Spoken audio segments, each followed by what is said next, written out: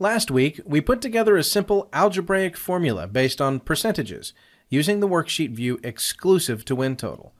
This week, I'll show you how to create spreadsheets with cells as variables, which saves time, and also how to format your spreadsheets to make it easier to see what you're doing, which makes everything easier. When you create a spreadsheet, you should label everything. This will become vitally important as you build more and more complex spreadsheets. Also, group associated numbers into columns whenever possible. This is also helpful for finding sets of related data later on.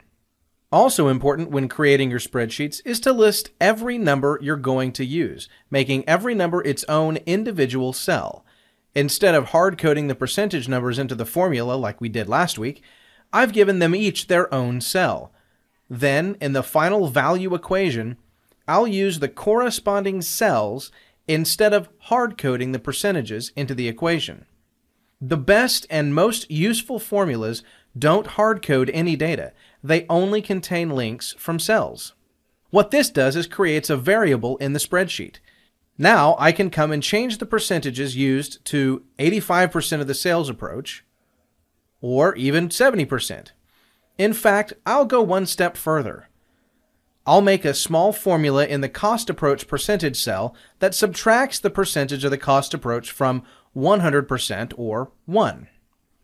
This automates the process of changing the percentages, so when I change the percentage of the sales approach, it automatically changes the cost approach percentage as well, keeping me at 100% the whole time. You can probably see that while I'm inputting the percentages as basic numbers, they're showing in the spreadsheet as a percentage. All I've done is change the cells formatting. I click and drag to select both cells, right-click on them, and choose Format Cell, and change the type to a percentage.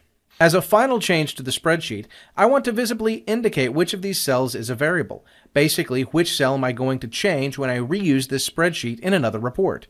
WinTotal already shows you which cells are linked cells using a color scheme. Red for cells receiving data from the forms, and yellow to indicate data being pushed back up into the forms. I'll just use a different color to indicate which cell is my variable. I right-click the cell and go to Format Cell, make it fill with blue, and make the font white so I can see it better in the blue.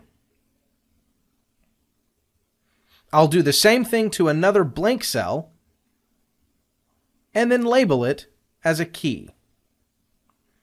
Next week, we'll move away from the worksheet and focus on some other helpful features built into WinTotal.